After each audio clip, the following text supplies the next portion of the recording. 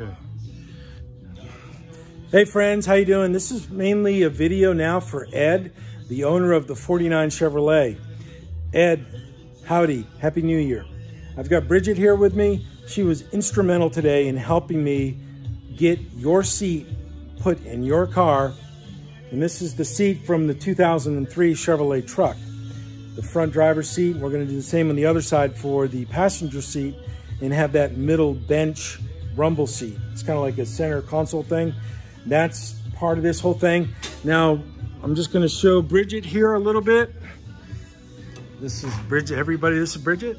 I've known Bridget for many years. We've done a couple videos together, right, Bridget? Yes. You know, I'm so grateful to have Bridget here to help me do these kind of tasks because I can't do these things on my own. It's very difficult. So, Bridget, tell Ed and tell the people what we did today on the frame, the seat, and what you did to help out. Well, first we took the seat completely apart so we can get the frame to where it's extremely even with each other, and then we lined it up on the floor and in the proper space, so now it's lined up properly with your control panels, and then soon to be where your gas pedal will go, and then made sure it was good for a short person and a tall person, so it's good to go. Really? So the seat was really gross when we got it and took it apart. We went down to the upholstery shop and Steve down there showed us how to pull this thing apart. So go ahead, Bridget, move your seat forward and back. It's all the way back? All the way back. Okay. Locked in now. Midway. Plenty of leg room. And then all the way forward. Locked in. Now, tell them about these little brackets we just welded in. Those are, of course, are not going to be permanent. Those are just placeholders to keep it level. To keep the seat level, and then each slider level with each other, because you have to make sure the sliders are level with each other and level with your vehicle as well. Right.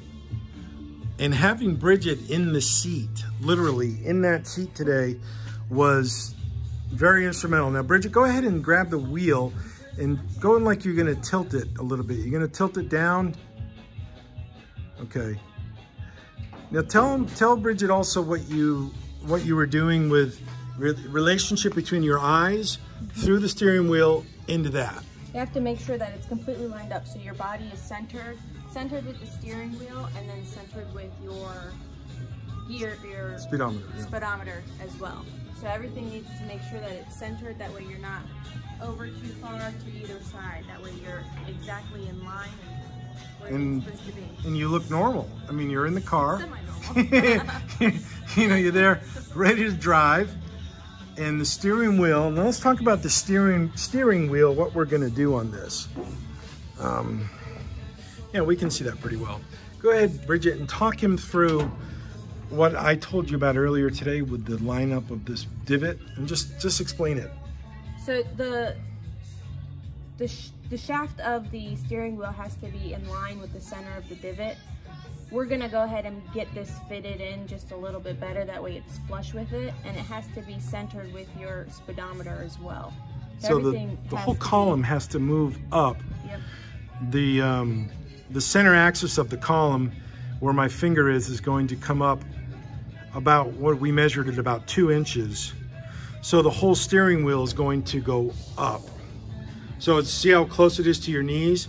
And that's about level, meaning the steering wheel is in the middle position of up and down. Go through the motion on the steering wheel, all the way up and then all the way down. Yep. So the steering wheel itself, the steering column, is going to go up into the dash, because that right there is where the old steering column was. So we're going to make that bigger. So Bridget, when the steering wheel column is north 2 inches, meaning going up 2 inches, will you still be able to sit in your seat and look over the steering wheel or through the steering wheel and see the gauges? Yeah, definitely. It'll actually be even easier to see your gauges through the steering wheel, and this top part will probably be in line with your top part for me, depending on where you're sitting. And how tall are you? 5'2.5". Okay, now we even went down into the weeds to measure from Bridget's hip flexor, right about there, all the way down to her knee, and it was 15, was it? 15. 15 inches. Yeah. And I'm 19 inches. My measurement from here to there was 19 inches. So Ed, you're a little bit shorter than I, but you're not as short as it was like, okay, Bridget, okay. So Ed, I hope that this will be good for you in terms of seat adjustability. Now remember, this cushion, talk about that cushion for a minute, Bridget. This cushion is actually backwards. Original to the seat, taken off of the seat, backwards being leveled out with a piece of wood. So yeah. I can kind of sit properly, bucket, see how it should be. Because Bridget is filling that bucket seat part up with her butt. It's filling it in nicely, so it's a perfect fitment. You know, we're cooking with Crisco today. We're doing really well. So let's look at the back, Bridget. I'm gonna pull back a little bit. Now go ahead and move the seat forward some more. There we go. Okay, now Ed, let's talk about safety. Bridget, talk about the seatbelt. The seatbelt is actually going to be inside of your chair. So it's not going to be attached to your frame. It's going to be inside the chair. And then you're going to just, it's all connected to your chair, really. Remember we pulled it all apart. All the wires and everything is in your chair. So you reach up with your left hand, pull that over your body, and you buckle it in. Those were all on the seat, Ed, and we pulled that off today. Yep. Now the steering wheel has got an airbag in it. Grab his other steering wheel and put it over the other one. Ed, here's your old steering wheel. It's a little bit bigger than the new one, but what did we talk about the collision stuff today? Not as safe. This is not gonna, this is sturdy. This will definitely break your nose, hurt you. Right. This is a lot safer and a lot more roadworthy. It's meant to collapse. So we're trying to get the, well, not trying, we are installing the safety mechanisms inherent with the 2003 Chevrolet truck, where that steering column came from. Now, it looks gross now, but it was dirty, and it will be clean. That'll all be nice and clean. The plastics, and it's even got the key in there, Bridget, right? Yes. See right over there? I have the key in here.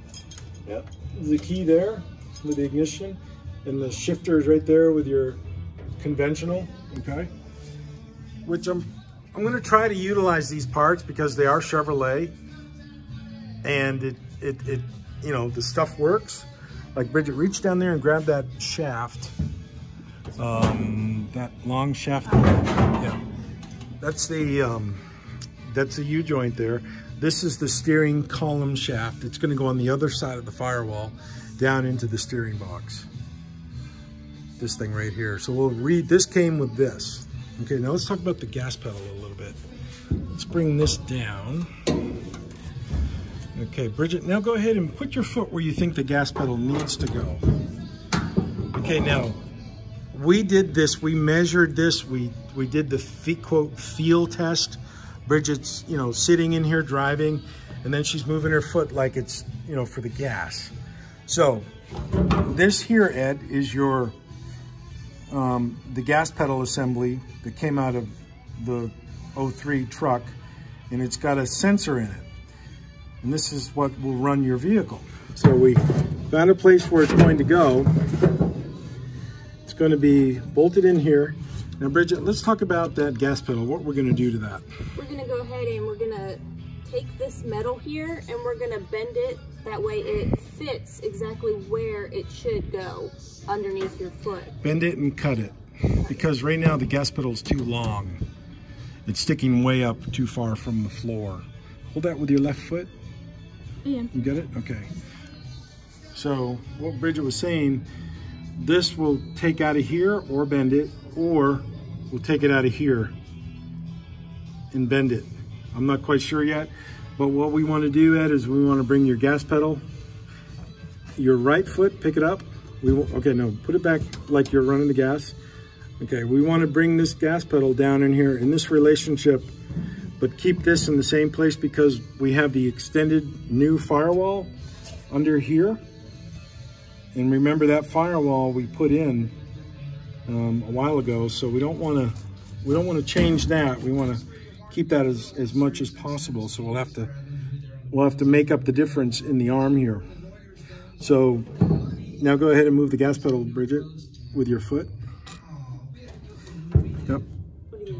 The actual gas pedal itself, yeah. See, that's totally impractical for a gas pedal to be there. So we're gonna modify that lever to go closer to the floor. That's good. That's good. I'm impressed. I think we got a lot done. And the brackets here, you know, Bridget dug out these little coupons, just some scrap metal, just to get the dimensional accuracy of the seat. And Bridget, what do we do to establish the levelness of the seat? Because go ahead, talk it through. We didn't have the level here at the shop today. So the bubble, yeah. Is we used the piece of wood, and then we put a socket on top to make sure either it wasn't rolling, but it was rolling, so we needed to make sure everything was level. That way that socket would stay exactly in the spot that it was and not rolling back. Right, so we used gravity and things that don't lie, gravity and circles. Geometry, you know, just simple stuff. The socket was rolling on the wood. Starting on this end, it was rolling down. That meant that the back side wasn't quite level. And Bridget actually was the one that came up with the socket idea. Pretty smart. I'm really pleased with that. So what do you think, Bridget? I think that it was a successful day. Yeah. Seat's in good shape, so to speak. Yep. Everything is looking on the up and up. And the upholstery shop, Steve, down at Classic Custom Upholstery, showed us how to pull the seat apart. And they make aftermarket covers for these seats, so it's very easy to get them. The foam will rebuild. Steve down there at the upholstery shop will rebuild them. So we're just gonna set the other seat in there and get the relationship set correctly, including the bench or the jump seat, and the steering column will egress up into the dash, and then we'll just clean everything up. And the rusty thing there, I'll clean, blast that, get it all nice. And Bridget, you've been a big help. Come on out. Way to go. So, thank you, Ed. Folks, friends, everybody out there, be good, be happy, and be good to one another, right, Bridget? Exactly. Bridget, how long have we known each other? Years. 13 years. Yeah, I'll have fries with that. Yeah, no fries with that. So, anyways, folks, bye, Bridget. Bye. See you later. Have a good day, everybody. See you. Tschüss.